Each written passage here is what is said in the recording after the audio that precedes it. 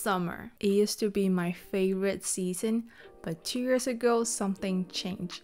Today I want to show you this fresh salad I made to enjoy the last bit of summer, and while we cook, I will share with you how I come to appreciate every season. Hi, my name is Cindy. I'm a 25 years old trying to navigate this game we call life. Did you know the average person experiences about 78 summer in their entire life?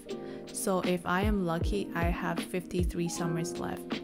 It might seem like a lot, but it really isn't. I'm not trying to make that sound scary, but just putting it into perspective.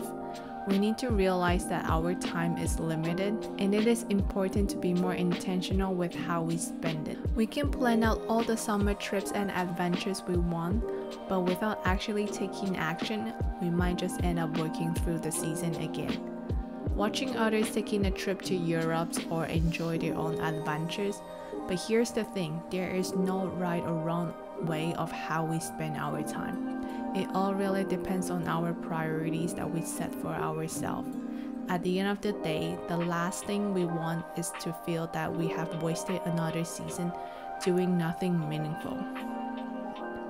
Sometimes we're so caught up waiting for the perfect time or the perfect season to do something that we missed out on enjoying that what's happening right now. Maybe we think that, oh, I'll wait until the next summer to take that trip, or I'll wait until winter to relax. But life doesn't always wait for our perfect timing.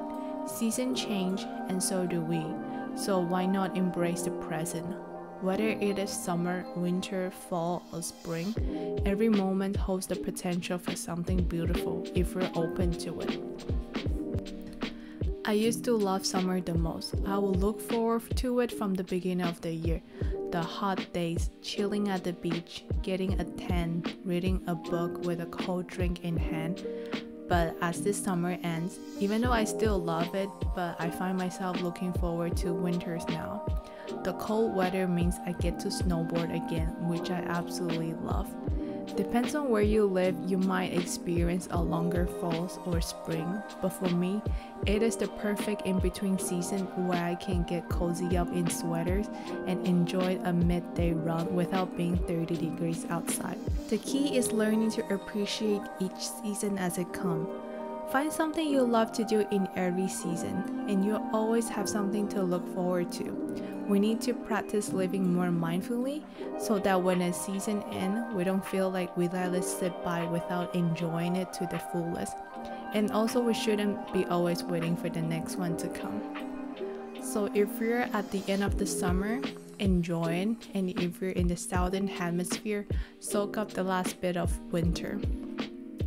And there you have it, an easy salad recipe that is low in calories and high in protein, which it does not even require to turn on any stove. Just wash all the lettuce and cucumber, mix the tuna with some mayo, salt and pepper, and if you don't like tuna, just change it to other type of protein. And leave a comment down below if you try and make this recipe. I hope you enjoy it. Thank you all so much for watching. I'll see you in the next one. Bye.